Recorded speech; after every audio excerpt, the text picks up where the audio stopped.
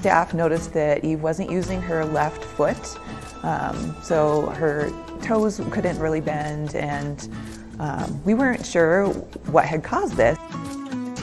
Dr. Lisa, she came down and did thermographic images and discovered that there was poor circulation to the lower part of her left leg.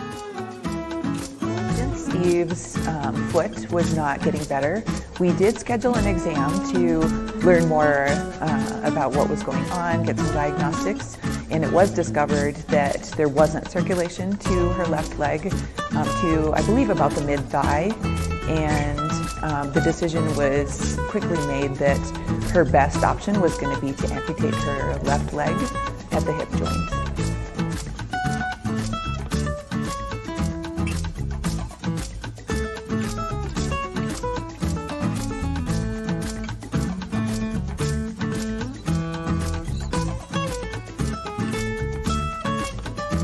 And 10 days after surgery, the doors were opened up, so she has the option to come on into the exhibit.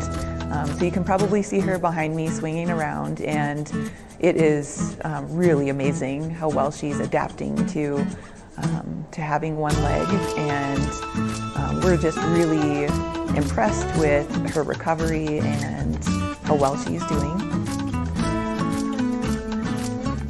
With Eve, it seems like she is just ready to go back to her normal life, and her appetite has stayed excellent and her activity level.